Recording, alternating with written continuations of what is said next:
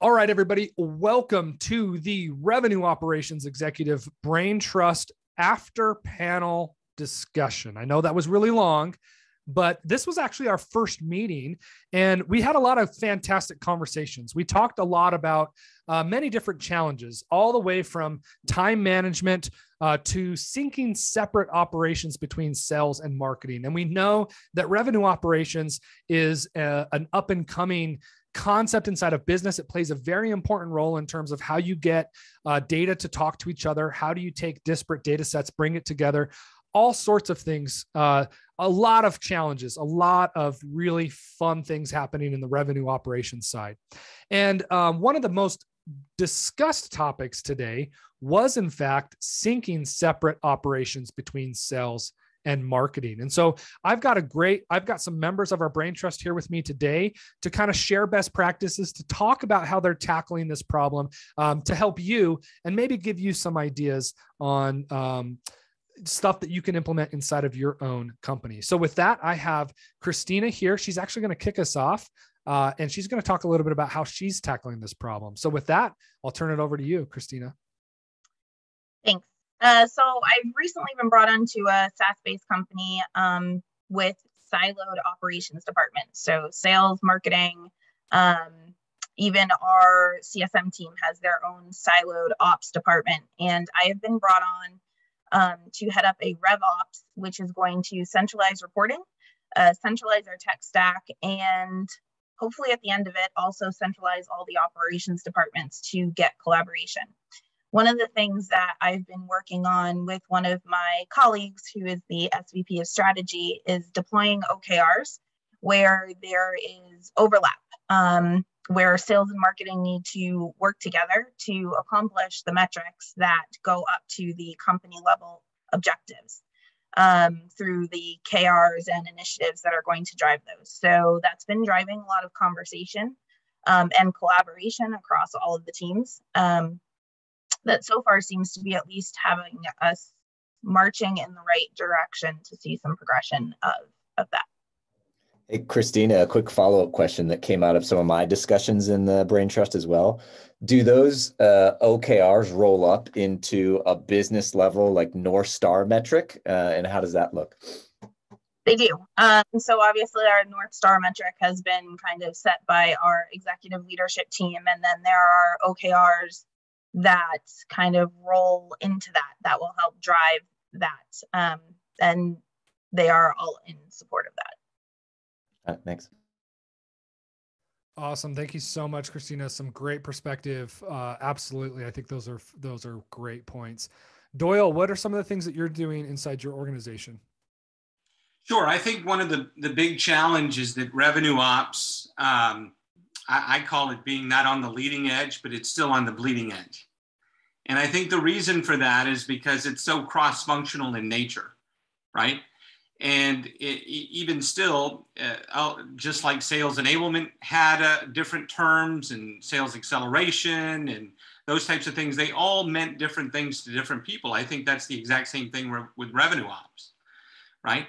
And so I think we've got to really clearly understand what revenue operations is for our organization. And I think the ideal, from what I've observed, there's really three ways to run it. There's a top-down approach, there's a peer-to-peer approach, and there's a bottom-up approach.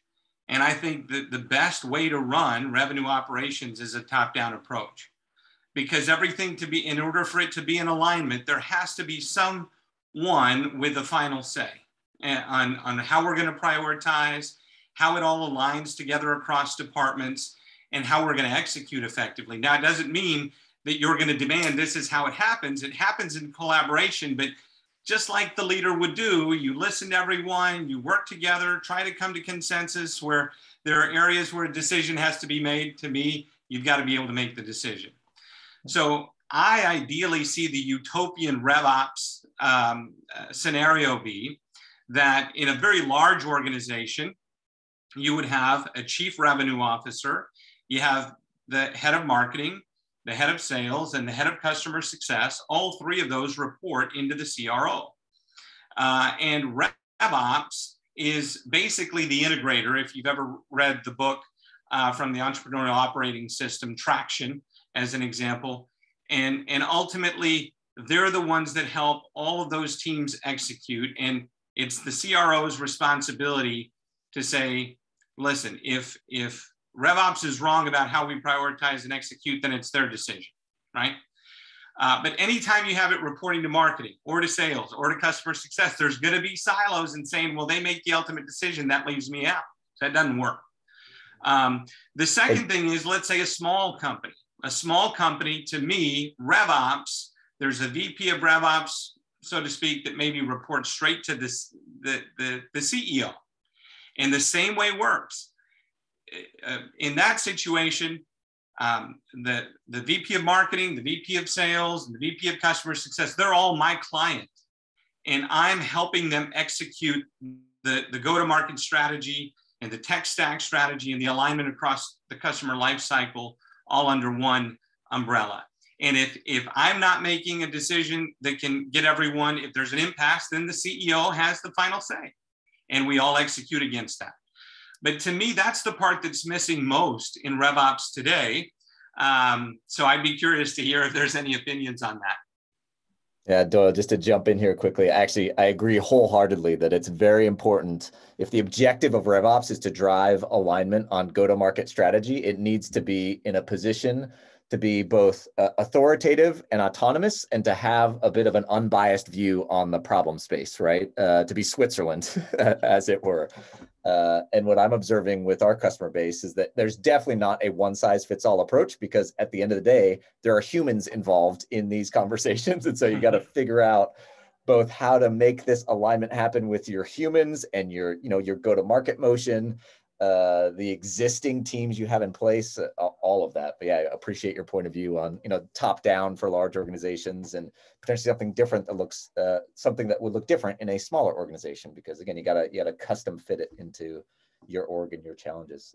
Christina, curious to hear your perspective there. Yeah, I would agree. I mean, I think in a lot of the companies that I've walked into in my career, in some cases, I was the first foray into sales ops or RevOps. And once you got the buy-in of the executive team and seeing the value of the metrics and driving towards data-driven decisions versus that more like gut instinct or emotional decision-making, then it became, they saw the value, and obviously to get more data, it was the top-down directive to, whether it be updating Salesforce or updating your forecast or whatever the case may be, that was the tedious ask that, everybody fought me on.